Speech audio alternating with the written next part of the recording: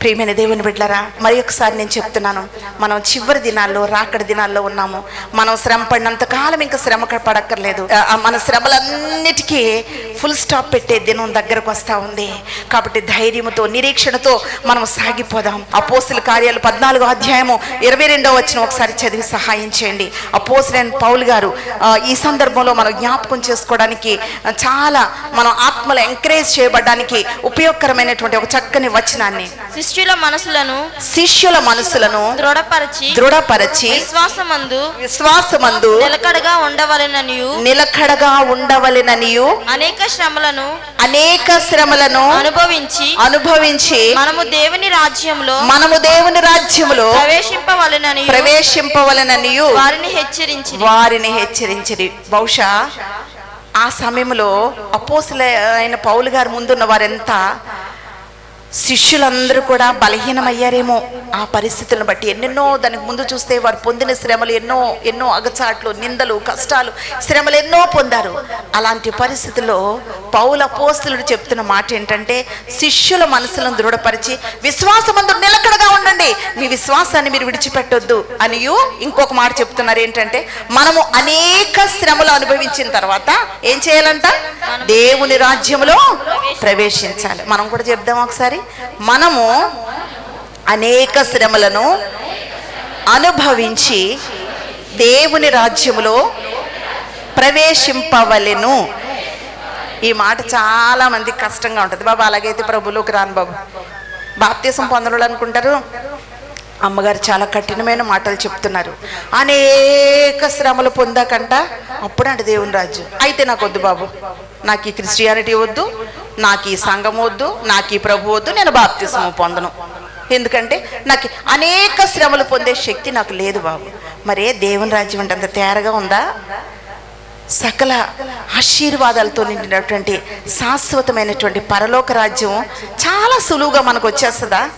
కొంచెం మూల్యం కూడా చెల్లించకుండా వచ్చేస్తుందా? ఈ లోకంలో చూస్తేనే ఒక ఆశీర్వాదం కావాలంటే మనం చాలా ప్రయాసపడాలి. స్టూడెంట్స్ ఒక పై తరగతికి ఉత్తీర్ణతకు వాళ్ళు ప్రమోట్ అవ్వాలంటే వాళ్ళు ఏం చేయాలి? పగలు రాత్రి చాలా కష్టపడాలి. ముఖ్యంగా ఈ ప్రొఫెషనల్ స్టడీస్ చేస్తున్నటువంటి స్టూడెంట్స్ని అడిగితే పగలు రాత్రి హార్డ్ వర్క్ చేస్తూ ఉంటారు. ఆ బిడ్డలు ఎన్నో రకాలైనటువంటి హార్డ్ వర్క్ చేసే కోర్సెస్ తీసుకున్న బిడ్డలు చాలా కష్టపడుతుంటారు. ఎందుకంటే వాళ్ళు కష్టపడకుండా, వాళ్ళు శ్రమ పడకుండా వాళ్ళకి ఉన్నతమైనటువంటి ఉజ్వలమైనటువంటి భవిష్యత్తు వారికి లేదు. అందుకే వారు శ్రమ పడుతున్నారు. అలాగే లోకంలో అనేక రీతిలుగా కష్టపడితే కానీ ప్రమోషన్ లేదు, అనేక రీతిలుగా కష్టపడితే కానీ సంపాదన లేదు, కష్టపడితేనే కానీ ఏది కూడా మనకు దొరకదు. కాబట్టి కష్టపడిన తర్వాతే ఆశీర్వాదాలు ఈ లోకంలో దొరుకుతుంటే ఉన్నతమైన పరలోక రాజ్యం అస్సలు కష్టం లేకుండా, చిన్ని నింద లేకుండా, చిన్ని శ్రమ లేకుండా, చిన్ని కన్నీళ్లు లేకుండా పరలోక రాజ్యం తేరగా దొరికేస్తే ఆ లోకానికి వెళ్ళిపోయి యుగయుగాలు తరతరాలు హ్యాపీగా గడిపేద్దాం అనుకుంటున్నావా దేవుని బిడ్డ? అది సాధ్యము కానే కాదు. అనేక శ్రమలను భరించిన తర్వాత మనం పరలోక రాజ్యంలో చేరాలి. ఎందుకు? మన ముందు ఒక ఆనందకరమైన దేశం ఉంది. ఆ ఇటలీ సైనికులకి వారి ఇటలీ దేశం వారి కళ్ళ ముందు మెదులుతూ ఉంది. మనకు కూడా మన యొక్క శాశ్వతమైన రాజ్యం మన కళ్ళ ముందు మెదలాలి. ఆనందకరమైన అందమైన రాజ్యం అన్నమాట. దాంట్లో మనం ప్రవేశించాలంటే మనకి ఈ మాత్రం ఒత్తిడులు తప్పదు. తప్పనిసరిగా ఈ మాత్రపు శ్రమలను మనం తట్టుకొని నిలబడాలి. కాబట్టి ఈ లోకపు శ్రమలు మనకు దేవుడు ఇవ్వబోతున్నటువంటి శాశ్వతమైనటువంటి రాజ్యం ముందు ఏ మాత్రము కూడా ఎన్నదగినవి కావు.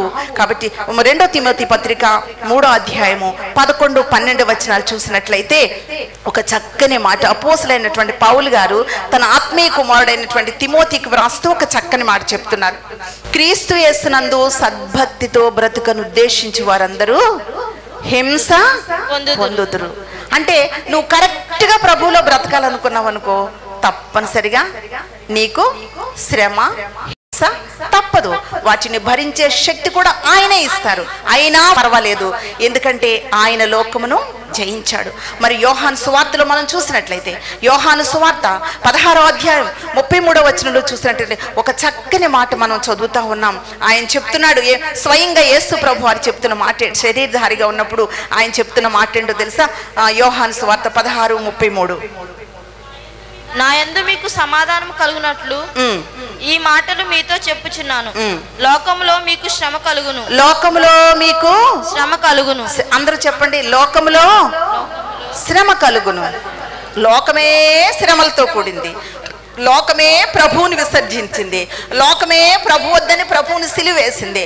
లోకమే మరి అనేక రీతిలుగా దేవుని త్రోసివేసినప్పుడు నువ్వు లోకాన్ని నువ్వు వద్దనుకుంటే లోకం నిన్నేం చేస్తుందో తెలుసా? నాకు ప్రభువే కావాలి, నాకు ప్రభువే కావాలి, నాకు లోకం వద్దు, నాకు ఆచారాలు కాదు, నాకు నా కులము కాదు ముఖ్యం, నాకు నా మతం వద్దు, నా కులం వద్దు, నా ఏది కూడా నాకు వద్దు, నా ప్రభువు నాకు చావులు అనుకుని నువ్వు ప్రభులోకి వస్తే నీ భర్త నిన్ను మెచ్చుకుంటారా?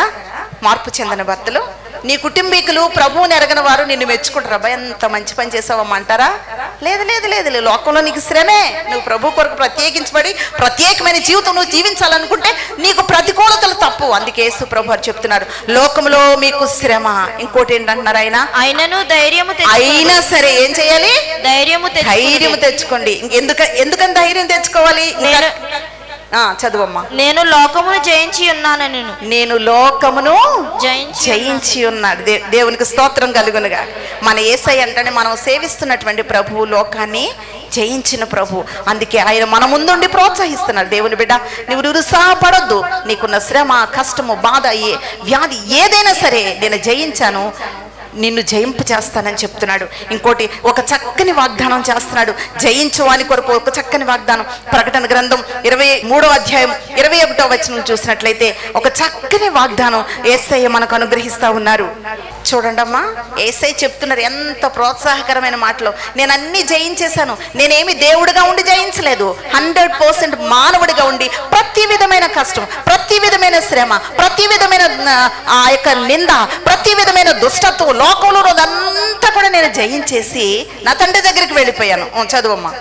నేను కూర్చుండి అన్న ప్రకారము జయించు వానిని నాతో కూడా, అబ్బా, ఆయనతో కూడా ఎక్కడ కూర్చుండనిస్తారంట? ఆయన సింహాసనము మీద మనల్ని కూర్చుండనిస్తారంట. దేవునికి స్తోత్రం కలుగునుగా. ఆయన సింహాసనం అంటే సామాన్యమా? ఆయన సింహాసనం అందు ఆయనతో సమవారసులం అంటే అది సామాన్యమైన ఆశీర్వాదమా? కాబట్టి ప్రియమైన దేవుని బిడ్డ, నువ్వు జయించమని దేవుడు చెప్తున్నాడు. ప్రియమైన దేవుని బిడ్డ, యుద్ధం లేకుండా సింహాసనం ఉంటుందా? ఎంతమంది రాజులు ఎన్ని యుద్ధాలు చేసినా, ఏ దేశాన్ని కైవసం చేసుకున్నారో అని మనం చరిత్రలో చదివినా దానికి వెనక వారు తప్పనిసరిగా వారు యుద్ధం చేశారు, పోరాడారు, రక్తం చిందించారు. దేవుని బిడ్డలారా, కాబట్టి యుద్ధము లేకుంటే పోరాటము లేకుండా సింహాసనము లేదు. యేసయ్య మనకు సింహాసనం ఇస్తాడు. కాబట్టి పోరాడదాం. నువ్వు శరీరంతో పోరాడవు, ఎప్పటికప్పుడు కాంప్రమైజ్ అయిపోతావు. నీ శరీరం ఇంకా 2-3 గంటలు పడుకో, ప్రార్థనకి లేవద్దంటే చక్కగా నీ శరీరాన్ని బజ్జో పెడతావు. ఎందుకంటే నీకు సుఖాశక్తి ఎక్కువ. శరీరాన్ని బజ్జో పెట్టి నిద్రపూచి దుప్పడు కప్పుకొని హాయిగా 2-3 గంటలు నిద్రపోతావు. ప్రభుతో సహవాసం చేయి. నువ్వు శరీరాన్ని జయించలేవు. నీకు యేసయ్య సింహాసనం కావాలి. అవుతుందా? అయ్యే పనేనా? దానికి కొంత మూల్యం చెల్లించొద్దా? నీ నిద్రను త్యాగం చేయొద్దా? లేచి నీ శరీరాన్ని జయించాలి. ఇలాగే ప్రతిదీ. నువ్వు కంటిని జయించలేవు, నీకు సింహాసనం కావాలి. నీ చెవిని జయించలేవు, నీకు సింహాసనం కావాలి. నీ నోటిని, నీ పెదవుల్ని, నా నాలుకని నువ్వు జయించలేవు, నీకు సింహాసనం కావాలి. నీ పాదాలను వెళ్ళకూడని చోట్లకు వెళ్లకుండా నువ్వు ఆపలేవు. చెడు స్నేహితులతో తిరగకుండా నువ్వు ఆపలేవు, నీకు సింహాసనం కావాలి. నీ చేతులను వ్యర్థమైన క్రియలు చేయకుండా నువ్వు ఆపలేవు, నీకు సింహాసనం కావాలి. అది సాధ్యమా? కాదు. నీ ప్రతి అవయవాన్ని నువ్వు జయించాలి. దేవుని బిడ్డ, జయించినప్పుడే తండ్రి మనకిస్తున్నటువంటి సింహాసనం అని మనం చూస్తున్నాం. సరే, ఇప్పుడు ఇశ్రాయేలీని గురించి మనం ఆలోచించేసినట్లయితే వారు ఐగుప్తు నుండి బయలుదేరారు.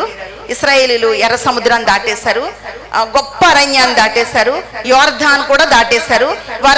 వారన్నీ దాటిన తర్వాత ఇంచుమించు ఎక్కడికి వచ్చేసారంటే, ఇటలీ సైనికులు ఎలాగైతే ఆల్ఫ్ పర్వతాలకు దగ్గరగా వచ్చేసారో ఇశ్రాయేలీలు కూడా ఐగుప్తు నుండి అన్ని దాటుకుంటూ వచ్చేసారు. ఏమేమి దాటారని చెప్పాను? ఎర్ర సముద్రం దాటేశారు, గొప్ప అరణ్యాన్ని దాటేశారు, ఎంతో మంది రాజులను ఓడగొట్టారు, యోర్దానును దాటేశారు.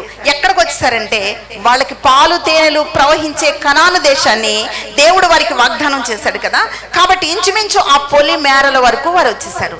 అక్కడ వరకు వచ్చేసిన తర్వాత అక్కడ వాళ్ళు ఒకటి జయించవలసి వచ్చింది. నెఫిలీయులు అనేటువంటి ఒక జాతి వారిని వారు జయించవలసి వచ్చింది. అయితే వారిని చూసి వారు ఏం చేశారంటే కలత పడ్డారంట. కలత పడ్డారు, కంగారు పడిపోయారు, టెన్షన్ పడిపోయారు. యెహోషువ వారిని ధైర్యపరుస్తున్నాడు. యెహోషువ ఎవరంటే వారి సైన్యాధిపతి యెహోషువ. వారిని ధైర్యపరుస్తున్నాడు. ఇప్పటి వరకు యోర్దాను జయించాం, ఇశ్రాయేలీలారా, దేవుని బిడ్డలారా, యెహోవా దేవుని ప్రజలారా, యోర్దాను జయించేసాం కదా, ఎర్ర సముద్రాన్ని జయించేసాం కదా, అన్నీ జయించుకుంటూ వచ్చేసాం కదా, ఎందుకు నెఫ్లీలను చూసి మీరు భయపడతారు? భయపడొద్దు. సంఖ్యాకాండం 13వ అధ్యాయము మరి అక్కడ చూసినట్లయితే 28 నుండి 33 వచనాలు చూసినట్టయితే మనకు కనబడతా ఉంది అక్కడ. అయితే ఆ దేశంలో నివసించు జనులు బలవంతులు, వారి పట్టణములు ప్రాకారము గలవి. అంటే ఆ దేశంలో నివసించే ప్రజలంట బలవంతులంట, వారి ప్రాకారాలు మిక్కిలి గొప్పవి. అయ్య బాబాయ్, చాలా గొప్పవి, పెద్ద పెద్ద బలమైన కట్టడాలంట. మరియు అక్కడ అనాకీయులను చూసితిమి. అమాలేకీయులు దక్షిణ దేశంలో నివసిస్తున్నారు. హిత్తీలు, యోబూసీలు, అమోరీయులు కొండ దేశంలో నివసించుచున్నారు. వీళ్ళందరూ ఎవరంటే ఇశ్రాయేలు ప్రజలకు శత్రువులు. ఈ చెప్తున్నటువంటి లిస్ట్ అంతా కూడా శత్రువులు అంట. వారు ఎవరెక్కడ నివసిస్తున్నారో ఆ లిస్ట్ రాస్తున్నారు. కనానీయులు సముద్రము నద్దను యోర్దాను నదీ ప్రాంతంలో నివసించుచున్నారు. కాలేబు మోషే ఎదుట జనులను నెమ్మలపరిచి, అది వీళ్ళు ఏం చెప్తున్నారంటే ఎంతమంది ఉన్నారు కాబట్టి, అమ్మో అమ్మో మనం చూస్తే ఒక చిన్న జనాంగాన్ని మనం, కానీ మన శత్రువులు చూస్తే చాలా జాతులు వారు ఉన్నారు. వీరందరూ కూడా కొండ ప్రాంతాల్లో ఉన్నారు, బలవంతులు, ఉన్నత దేహులు. కాబట్టి వీళ్ళని చూసి ఏం చేస్తున్నారంటే వాళ్ళు భయపడుతున్నారు. అదే సంఖ్యాకాండం 14వ అధ్యాయము 6-9 వచనాలు కూడా చదివి సహాయం చేయమా. అప్పుడు దేశంలో సంచరించి చూచిన వారిలో నుండి నూను కుమారుడగు యెహోషువయు యెఫున్నె కుమారుడగు కాలేబును బట్టలు చింపుకొని ఇశ్రాయేలు సర్వ సమాజముతో మేము సంచరించి చూచిన దేశము మిక్కిలి మంచి దేశము. యెహోవా మనయందు ఆనందించిన ఎడల ఆ దేశములో మనలను చేర్చి దానిని మనకు ఇచ్చును. అది మోషే పంపినటువంటి ప్రజలు, ఆ మోషే కొంతమందిని ఆ వేగ చూడడానికి పంపించినప్పుడు ముందు చెప్పినటువంటి చెడ్డ సమాచారం అంతా కూడా వాళ్ళు చెప్తున్నారు. ఈ చెడ్డ సమాచారాన్ని వాళ్ళు చెప్పి అంటున్నారు, అమ్మో వాళ్ళు ఉన్నత దేహులు, వాళ్ళు ఇక చుట్టూ ప్రాకారాలన్నీ కూడా చాలా బలమైనటువంటి ప్రాకారాలు, మనం వాళ్ళని జయించలేం బాబోయ్ అని చెప్తున్నారు. మోషే పంపించినటువంటి ఆ వేగులు వారు, లేకుంటే ఆ యొక్క ఇన్ఫర్మేషన్ తీసుకొచ్చినటువంటి వ్యక్తులు అలా చెప్తుంటే, అప్పుడు ఆ వెళ్ళిన వారిలో ఇద్దరు ఎవరంటే యెహోషువ, కాలేబులు. వాళ్ళు చెప్తున్నారు, జనులను నిమ్మళపరిచి, జనులందరూ కూడా బాబోయ్ ఏంటి బాబోయ్, ఈ మోషే ఐగుప్తు నుండి తీసుకొచ్చి పాలు తేనెలు ప్రవహించే కనాను దేశంలో ప్రవేశపెడతానన్నాడు. పాలు తేనెలు ప్రవహించే కనాను దేశంలో ప్రవేశపెట్టలేదు సరికదా, ఆ భయంకరమైన శత్రు ప్రజలందరికీ మనకంటే ఎత్తరులు, ఉన్నత దేహులు, ఓ ప్రాకారం కలిగిన పట్టణాల్లో ఉన్నవారు, ఓ కొండ ప్రజలు, వారిని జయించలేం మనం. వారి శక్తి ముందు అసలు చాలా బలహీనులు. వారి ముందు మనం చూస్తే మిడతల్లా ఉన్నాం. వీళ్ళందరి నోటికి ఎరగా వేయడానికి తీసుకొచ్చాడు మోషే. బాబోయ్ మనల్ని చంపేసేలాగా ఉన్నాడని ప్రజలందరూ కూడా కలవర పడిపోతున్నారు, టెన్షన్ పడిపోతుంటే, ఆ వెళ్ళిన వారిలో ఇద్దరు మాత్రమే యెహోషువ, కాలేబులు ఏం చెప్తున్నారంటే, అది మంచి దేశం, యెహోవా మన యందు ఆనందిస్తే ఆ దేశాన్ని మనకిస్తాడు, మనము వారిని జయించగలము. దేవునికి స్తోత్రం కలుగును గాక. మనము వారిని జయించగలం. అందరం చెప్దామా ఈ మాట? మనము వారిని జయించగలము, మనము వారిని జయించగలము. కాబట్టి ప్రియమైన దేవుని బిడ్డలారా, మనము వారిని జయించగలము. సాతాను శక్తులను మనం జయించగలం, లోకాన్ని మనం జయించగలం, శరీరాశులు మనం జయించగలం, సమస్తాన్ని కూడా మనం జయించగలము. ఇదే విశ్వాసంతో యెహోషువ, కాలేబులు సాగారు దేవుని బిడ్డలారా. అందుకే ఆ ప్రజలందరూ, అవిశ్వాసంతో ఉన్నవారందరూ కూడా అక్కడ మధ్యలోనే కూలిపోయారు, కనాను దేశంలో ప్రవేశించలేదు. ఇద్దరు మాత్రమే యెహోషువ, కాలేబులు ప్రవేశించారు. ఆ దేశం ఇంకెలాంటిదని బైబిల్ చెప్తుందో తెలుసా? యెహెజ్కేలు గ్రంథము 20వ అధ్యాయం 6వ వచనం చూసినట్లయితే, అది సకల దేశములకు ఆభరణమైన దేశం. ఆభరణం అంటే ఏంటంటే మనకి ఎంత ఇష్టమో ఆడవాళ్ళకి ఆభరణాలు, అది కదని ఇది కదని రకరకాల అలంకరించేసుకోవాలని ఆశ, ఉన్నదాన్ని రూపం మార్చేసే విధంగా అలంకరించేసుకోవాలని ఆశ. అంటే ఒక్కొక్క మోడల్ అంటే ఎంత ఇష్టమో, ఇంకా ఆభరణాల గురించి వర్ణించడం నాకు ఇష్టం లేదనుకోండి. కాబట్టి ఎంత ఇష్టమో ఆభరణం అంటే అందాన్ని రెట్టింపు చేస్తుంది అనమాట. అంటే అందాన్ని ఇంకా ఎక్కువగా ఎక్స్ట్రా ఉండేలా చూపిస్తుంది. అందుకే ఆభరణాల పట్ల స్త్రీలకు ఎక్కువ మక్కువ. అంటే అది అందంగా ఉంటుంది. ఆభరణం అంటే సుందరమైనది, అందమైనది. మనకు దేవుడిచ్చే దేశం అంట ఆభరణం లాంటి దేశం అంట. దేవునికి స్తోత్రం కలుగునుగా. శృంగారమైన నగరం అంట. ఇంకా ద్వితీయోపదేశకాండం 8వ అధ్యాయం 9వ వచనం చూసినట్లయితే అది ఏ లోపము లేని దేశం అంట. అక్కడ ఏమి కూడా ఏమి లేదండి, లోపం లేదండి. అక్కడ లోపాలు కనబడవు. అన్ని లోపాలు మన దేశంలోనే, అన్ని లోపాలు ఆస్ట్రేలియాలోనే, అమెరికాలోనే, జర్మనీలోనే, రష్యాలోనే, ఈ భూమి మీద ఉన్న దేశాలన్నిటిలో కూడా లోపాలు లోపాలు లోపాలు లోపాలు. కానీ మనం చేరబోతున్నటువంటి ఆ దేశము లోపము లేని దేశం అంటండి. ద్వితీయోపదేశకాండం 8:9 ఉంది. కాబట్టి దీనిని గురించి మనం అవిశ్వాసపడొద్దు. ప్రియమైన దేవుని బిడ్డలారా, ఆ రాజ్యం మనకుంది. కాబట్టి ఆ నిత్య రాజ్యానికి మనం వెళ్ళాలంటే తప్పనిసరిగా యెహోషువ కాలేబుల వలె పూర్ణ మనసుతో యథార్థమైన హృదయంతో ఆయన అనుసరించి వారిగా మనం ఉండాలి. హెబ్రీ పత్రిక 10వ అధ్యాయం 23వ వచనం చూసినట్లయితే నేనే చెప్పేస్తున్నాను, వాగ్దానం చేసిన వాడు నమ్మదగిన వాడు కనుక మనము ఒప్పుకునే దానిని ఏం చేయాలంట, గట్టిగా పట్టుకోవాలి. నేనేం ఒప్పుకోలేదండి అంటారా? ఒప్పుకోలేదు మీరేమి? అయ్యగారు బాప్తిస్మం ఇస్తున్నప్పుడు, బాప్తిస్మాల ట్యాంకులో లేకపోతే నదిలో దిగినప్పుడు ఏం ఒప్పుకోలేదా? చివరకు మరణాపాయకమైన పరిస్థితులు వచ్చినా, చివరకు నీ కొరకు మరణించవలసి వచ్చినా నీ కొరకు నేను మరణిస్తాను, నీ కొరకే నేను బ్రతుకుతాను, తుది శ్వాస వరకు నీలో నమ్మకంగా ఉంటాను. మనం ఒప్పుకోలేదా?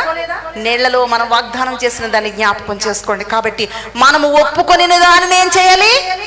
అది మీరందరూ బాప్తిసం పొందినప్పుడు పాస్టర్ గారు ఎదురుగుండా, సంఘం ఎదురుగుండా, దేవుని ఎదురుగుండా చేసిన ప్రమాణాన్ని మరి ఒకసారి మనం జ్ఞాపకం చేసుకుందాం. ఈ ఉదయ కాలంలో మనం ఏదో ఒప్పుకున్నాం, తొదకు మరణాపాయకరమైన పరిస్థితి నిన్ను విడిచిపెట్టను ప్రభువా, నీ కొరకు చావవలసి వచ్చినా నీ కొరకు నేను చస్తాను ప్రభువా అని చెప్పి చివరి వరకు నీ సాక్షిగా ఉంటాను. ఎన్నో ప్రమాణాలు చేసి దేవుని ఎదుట మనం ఒప్పుకున్నాం. కాబట్టి దాన్ని ఏం చేయాలంటే మరలా గట్టిగా పట్టుకొని ఆ ఉన్నతమైనటువంటి రాజ్యానికి, ఆ ఉన్నతమైన దేశానికి మనం సిద్ధపడదాం.